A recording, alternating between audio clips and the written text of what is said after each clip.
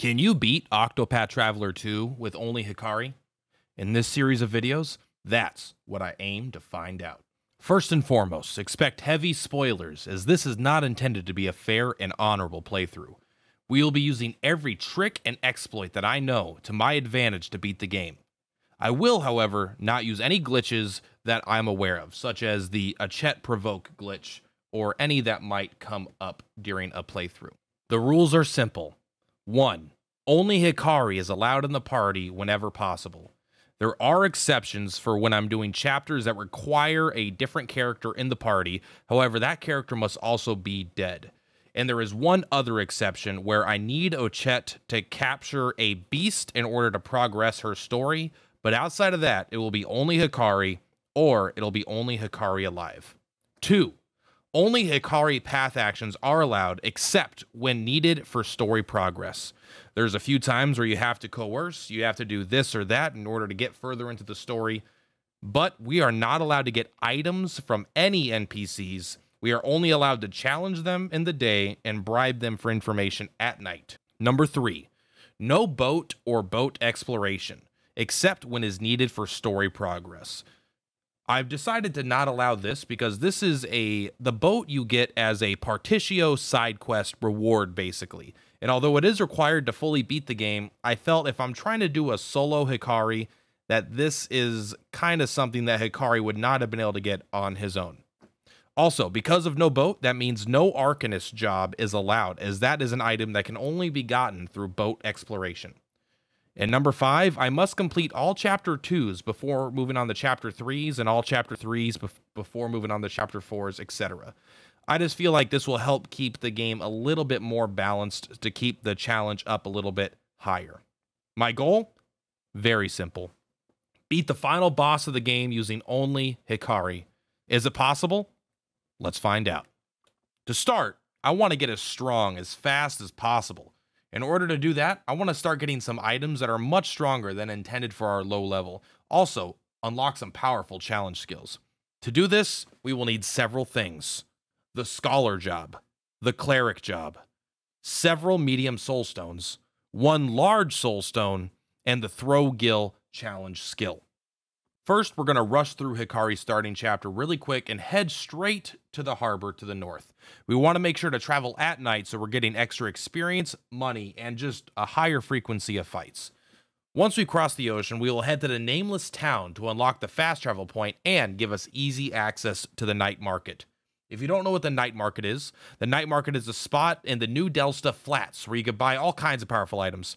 Basically, it shows up every night, and if you just alternate between day and night, you'll find all kinds of vendors. We are looking for these 2 clerics. You've talked to the one on the left, they sell medium soul stones. I would pick up roughly 5 of these. You don't need too many, but it's nice to have some in case you come across any Kates or Octopath Travelers, or just for some of the harder fights that are going to be coming up that we are not fully equipped for yet. While you're in the area, head on down to New Delsta and beat up this nerd for his ability to throw money at enemies. Pay to win, baby. Although not required, I would also recommend picking up the Inventor job since it's right here. It will help a lot with your early AoE farming, and you want to hit around level 14 or 18 in order to survive long enough to get to the Scholar and Cleric job licenses. Now that we're leveled up, it's time to get that Scholar job. So we're going to head towards Winterbloom, and we're going to take a left to go up this mountain and acquire the Scholar license. Now, I do recommend saving your JP. Use as little of it as possible. You might need some of it to progress, but we do need to get the Evasive Maneuver support skill, and we also need to get the Evil Ward support skill from the Cleric, and this will take definitely over 1,000. I don't know the exact number here, but it's going to take enough, so you definitely want to be saving it up so you don't just have to sit and farm after you get these classes. In order to get the Cleric, we're going to go to Mountwise, or rather, we're going to head that direction, and we are going to be able to stop at the church on the hill and pick up this class. I would also recommend going all the way to Mountwise in this case, as we're going to come back here a couple times over the course of what we're doing here. Now, we are finally all set up to do what I'm going to call the encounter skip. I don't consider this a glitch. This seems to be an exploit. It is something that was in Octopath 1 that was pretty well known, and we are going to keep using it here because we want to get as powerful as fast as possible. The technique is simple. We're going to equip Evasive Maneuvers and Evil Ward. And whenever we get to a save point or we're about to go into a high level zone, we want to get into a fight, or in the case of a save point, we want to exit to the main screen and load into the game. This will reset our step counter. Now we're just going to walk. Make sure you're not running. All right. You got to walk during the daytime. You'll be able to get very, very far without getting into any fights. So we can get all kinds of items and stuff in much higher level zones than we would normally be able to. You get to them, you grab them, you teleport out. The very first thing I'm going to recommend you pick up is the JP Augmenter. It's quick, it's easy, and it'll just help you with your farming. I already did a video covering it, but it is in the Cavern of the Waves near Ochet's starting town. In addition to that, one of the items I want the most is the Rusty Staff. This is in the seat of the water sprite between Flame Church and Mount Wise.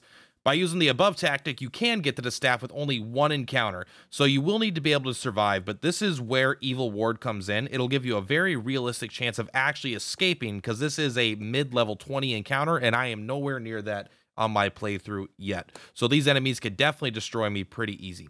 But follow this path, and you can get to the item in just a few reloads. Once you have the staff, head on back to Mount Wise. We are going to go to the mansion on the far right side of town, and we are going to make sure it's nighttime and talk to the gardener. We're going to gather information from him. It costs 3,000, and he will reveal a hidden item, which is actually a large wind soulstone. This can do over 5,000 damage to a broken foe, so this is going to help us just delete an enemy upcoming.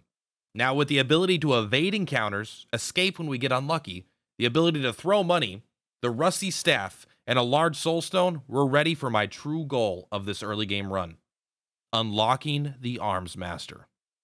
And with that said, our next destination is Crack Ridge and then Gravel. Using the same encounter skip that we've been using, we will carefully make our way north, making sure to stop at every save point, exit to the main menu, reset. You can also enter an encounter right before going into the level 45 zone, so your step counter is reset. This is when I like to use my medium soul stones, as those fights are still a little bit too hard for us typically, and the medium soul stones will help trivialize them, so you could easily get through them to just reset your encounter steps before going into the high level zone. Once you get to the Western Gravel Wilds, we're going to take a quick detour to the Ivory Ravine. Now, this is a level 50 zone, so you got to be careful, but if you follow this path, you are going to be able to get one of the best axes in the game. Now, fast travel out as to not die trying to escape, and then you're going to do the exact same thing a second time, but this time we're going to go all the way to Gravel. Now, this is probably the most RNG part of the run so far. You will have a fight, guaranteed, every single time I tried in this level 45 zone trying to get there. And so a lot of times they're just going to surprise you, you're going to die and have to reload. However, with Evil Ward, you actually have a chance to escape. Typically, it is like not possible. But with this on, I actually got this on my third or fourth attempt. So it shouldn't be that hard, but there will be a little bit of frustration involved with the RNG, no doubt. Once you enter Gravel, there is only one man standing between us and greatness: the Debt Collector. This is a target you're going to have to challenge with Hikari and defeat. He has 15,000 HP, so he's by far the hardest fight that we've had to do so far. Luckily, we have everything we need. He is weak to staff, so the Mystic Staff attack from the Cleric is very powerful here. You will miss sometimes, but it is still pretty good for breaking a couple shields. You can also just use Vengeful Blade and heal yourself every turn and start breaking his shields that way by being very defensive. Now, what's important is once he's broken, you want to use your large soul stone. You don't want to use it unless he's broken. Once he's broken, you're going to do over 5,000 damage. Then you're going to break him again while still keeping yourself alive, healing. And then once he's broken, you're going to fully charge your BP and throw money at him. This would normally do 2,000 damage for 2,000 gold, but because he's broken, you're going to do 4,000 damage total. Now, between those two attacks doing 9,000 damage and him getting hit with your Vengeful Blade basically every turn, he should already almost be dead. There's one more good latent power attack, or maybe a axe attack with your fancy new axe, should get him there. You could even throw in a few medium soul stones if you want to speed up the process. If you are still having trouble with this, feel free to farm a bit more, get a little bit stronger, go get some money, and go ahead and get some better armor. In fact, there's even a free quartz shield in a chest in this town that should help you a ton. With the Debt Collector dead, we have reached our goal of getting the Arms Master before hitting level 20, which wasn't an official goal. I just thought it was kind of cool to do it, especially on a solo run. But more importantly, this will allow us to turn our rusty weapons into the game-breaking powerful weapons for the early to mid-game. Now that I'm an arms master, I like to run around and get a few cool challenge abilities, such as Compound Formula, which you can get in Mount-wise by beating up one of the nerdy scholars. So you can have kind of good AoE farming skills with your new staff, and then having some good just, six-fold strike attacks with your new powerful axe and stuff. Hikari's kind of unique, where he could be a mage while not having a scholar job equipped, because you can just get all your mage abilities from your challenge attacks. Compound Formula is a very powerful attack, and it's magic of 3 different elements, a total of 3 times. So, it goes like light, dark, and I think it's fire. I don't remember. You guys can see it on screen, but I'm not looking at it right now. Now, we're equipped with a plus 381 attack axe and a plus 320 elemental attack staff, and an awesome set of damage and abilities. We've got some good armor. It's time to show this game who the real boss is. So that's where we're going to end it today. I'm thinking about making this probably 3 episodes. This was mostly a setup episode, and then next one we're probably going to tackle the meat of the content. I assume a lot of it won't be too difficult, but anything that stands out I'll make sure to talk about. But if you want to follow this journey, please like, comment, subscribe. You know all that stuff.